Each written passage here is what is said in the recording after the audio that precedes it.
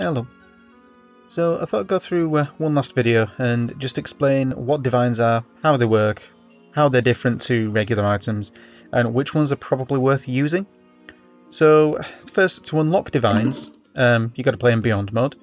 I've got a few Beyond mode playthroughs on this channel already, if you haven't already seen them. But the idea is that you submit a number of artifacts, and the artifacts that you submit, they are pretty much your how you have chances of unlocking divines. As far as I'm aware, having unlocked all of them, you can only unlock one divine per Beyond run. There are other things that influence which divines you unlock, particularly if you play with computer simulation or elemental triumvirate, you are guaranteed to unlock a particular divine.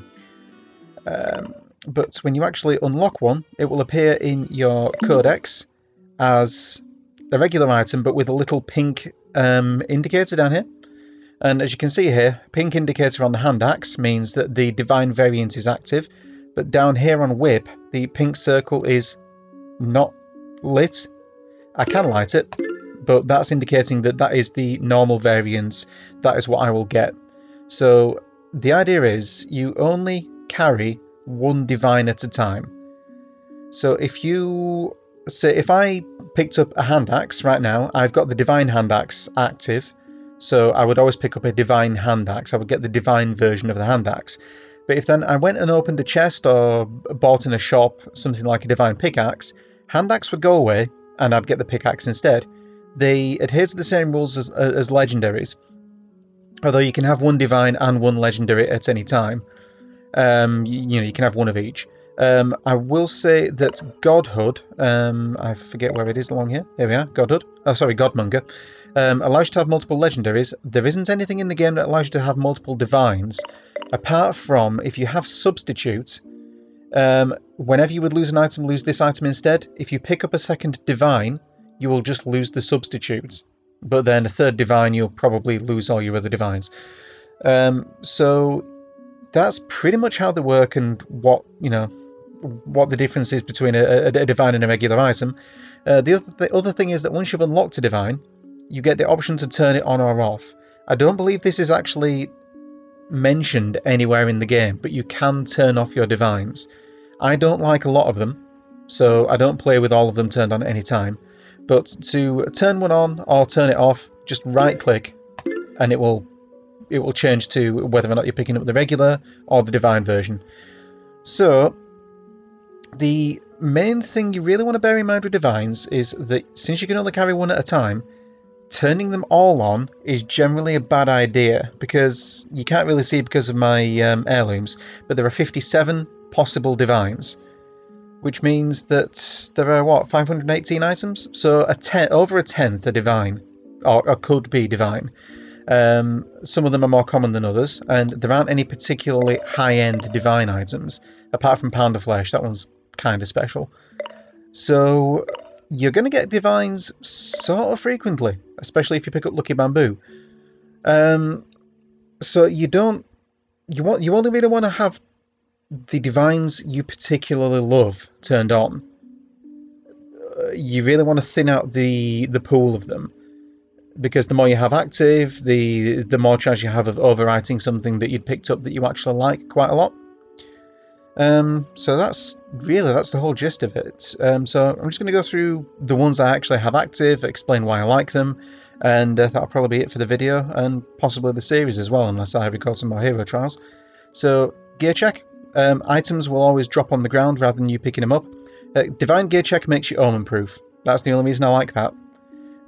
Divine hand axe, chop down signs as per regular hand axe, but causes more signs to spawn. This just gives you free loot.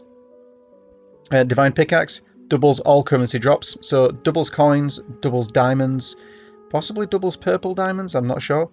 This is one of the keys to unlocking the Diamond in Disguise achievement. Pick up a coin that was worth at least 5 coins. Then we have Divine Spyglass, is another thing that just makes you omen proof. Divine Binoculars make minions just appear out on the field. That's fantastic if you're playing as a hunter. It's pretty good anyway, really. Then Divine Ankh. negates death once. That is not a revive. That's different to a revive, because that also gives you revives. So that, it doesn't really make you death proof, but it makes you nervous, damn it. Divine Pound of Flesh. Yeah, instead of taking inventory damage, seal inventory slots instead. And then if anything causes you to lose Divine Pound of Flesh, so in other words, if you pick up a different Divine, then yeah, all your inventory slots become unsealed again. So if you hold on to that and never lose it, then you're going to gradually destroy your inventory, or at least seal it. That's not necessarily always the worst thing, though. Then we have Divine Miracle Seed. This is ridiculous. I don't know how many times better it is than regular Miracle Seed. I suspect it's 2 or 3 times better. If you can apply 2 of these to one level, you're not even going to be able to see the sides of it. This makes tremendous levels. It's very good for generating loot, very good for farming for things like paint. Then Divine Wager. It's like the regular wager, cheaper though for some reason. Well, some of the one thing about divine items, or one of the things, is that the costs aren't always the same, and even if the divine item is clearly an improvement, sometimes it'll be cheaper. But then divines, there's an effort required to unlock them. So yeah, 50% chance to double your coins. So it's like using the regular wager, except no chance of losing your coins. This Divine Horseshoe no longer gives you a better chance of finding loot, but improves the value of your coins. A chest can't contain omens, and you're immune to omens until you make a mistake. So it's super garlic. It's garlic with extra effects. Divine Slingshot. Reveal 3 random cells each turn for 20 turns. If you have something that's causing... making it so that your countdown timers don't go down, like your status effect timers, so things like the Timeless mod or the Hourglass, this can get an awful lot of mileage. But even if your timers are going down at the normal rates, that's revealing 60 cells. It's very nice. Divine Voucher. It's like the regular voucher, except you choose the item you get for free, so that's nice. Divine Boomerang. Blow up a random hidden cell and the 3x3 around it. So it takes more cells to return your boomerang, but it's 9 times as effective. So yeah, it's pretty nice. It also, since it's explosive, as opposed to just, oh no, that's also explosive, but since it's a 3x3, you've more chance of like killing bosses, stuff like that. Divine World Map unlocks and uncompletes all stages. This can be a bit of a poison chalice. If you don't mind replaying levels to get more loot, this is fantastic. If you have something in your inventory which is adding more stage mods whenever you go back into a level, this can be quite bad. Also, if you had like 2 levels in your quest, one of which was Nightmare, one of which was Frozen, maybe you don't always want to unlock and uncomplete all stages and go back and replay that stage. So there's a time and a place for using this. It tends to be quite good in Beyond mode. It gives you more levels to recharge your mastery, gives you more chances to go back into shops to get more money, that kind of thing. Then you'll notice not many divine armor pieces, apart from Simple Robe, which I don't really care for. If a level has more than 2 mods, oh sorry, 2 or more mods, it fortifies itself. That is absolutely nothing to write home about as far as I'm concerned. It doesn't suit my playstyle. Then we have Divine Lantern. This is interesting. If it's not a 0, this item retains its mana. So you can reliably glean hidden cells. It's usually not difficult to tell if a cell has a 0 in it. So if you're careful with this, it's infinite free gleaning. So that's... yeah, it's powerful, and it's sort of obvious as to how that is powerful. It won't necessarily win you any runs, but it will certainly help you. Divine Watering Can. Spawn random loot in all empty visible cells. That's ridiculous. It's only, what, about an extra 66% mana cost? I mean, that's not a big deal. It's more expensive, but it's a very powerful item. A thief bag.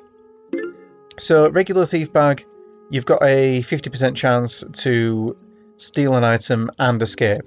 If you fail, you'll escape and the shop will shut. Either way, if you use this, the shop will shut. This one, it's only a 50-50 chance that you'll even have to escape. The shop might stay open. At any rate, you are definitely going to steal the item. So that's kind of nice. And do we keep any others active? Divine Bugle is ridiculous. Any cell of a 3 or greater spawn a familiar and pass a turn. So all of your familiars are going to move once or twice if you have the whip. This will get you out of a lot of jams, and also the mana cost is quite low if you notice. Actually, it's less than the regular bugle, and it's cheaper too. The other thing I'm going to point out while I'm in here is the Divine Stocking, because this is quite difficult to get. You have to have had a lot of snowballs stockpiled. So just to show you the effect, it's very expensive. It's 500 mana. Gain a present for every item shop you've completed. So it's not actually that great. I don't keep it active. There is one Divine Omen. You may as well keep it active because it negates the bad effects of Shadowbind. But yeah, that will cause Shadowbind to consume omens instead of consume lives. So that's worth keeping on. And there are no Divine Legendaries. And that would really be about the whole lot. You'll notice that if I go into crafting, there are a number of craftable divines. Which, if you've ever wondered why the World Clay says it can't unlock divine items, I believe that means if you use World Clay to make an item, that's either going to mean that you can't craft divine variants using World Clay, or no, I think it means that if you use World Clay to play Beyond, you'll never unlock a divine.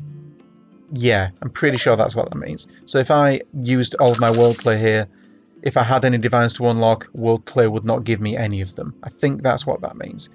I don't really have a way of testing that anymore because I don't have any divines to unlock. The Sweeping Heights expansion may change that. I don't know. So yeah, that's pretty much divines in a nutshell. So yeah, cheers.